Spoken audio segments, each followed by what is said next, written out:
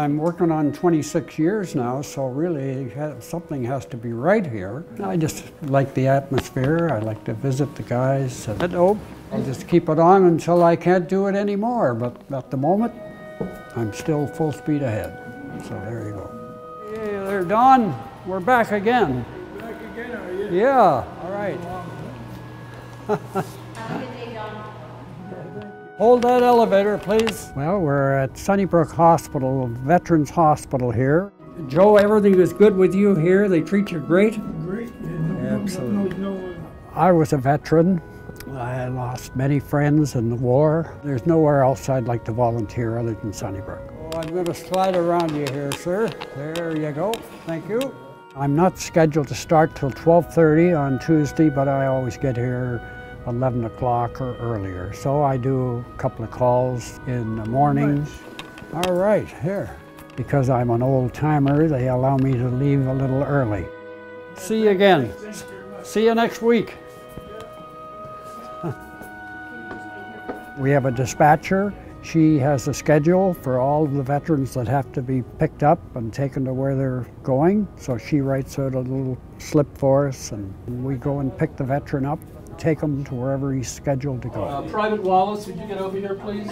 Sir.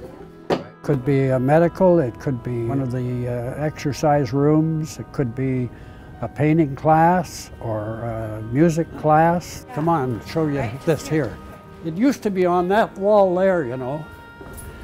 This is a picture all about the Great Escape. It shows the plane getting hit and the Germans capturing the man, and it shows a bit of the prison camp. It shows one of the rooms, men under guard. It shows the playing field here with the searchlights on at night. And there were 6 Canadians in the Great Escape. Langford, I lived in the same room with Langford in the tunnel room. And he was what I called the tunnel Führer. He opened the tunnel and closed it. He was the guy that did that.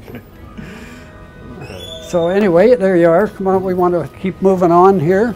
Well, I visit with old friends that are still here. Yeah, they're just helping different guys. I talk to them, usually ask them what service they were with, and sometimes they're quite communicative. Other times, some of them don't want to talk really. Every one of us are different. Is that you, Al? That's me. God, not a bad looker, right? You look like a young boy. Yeah. Huh? That's a good picture. Yeah. I just think I still owe a bit to the country, you know, and what I did. I can't do much more now. I'm volunteer here. I enjoy that. I enjoy being with the guys. It's just satisfying to me.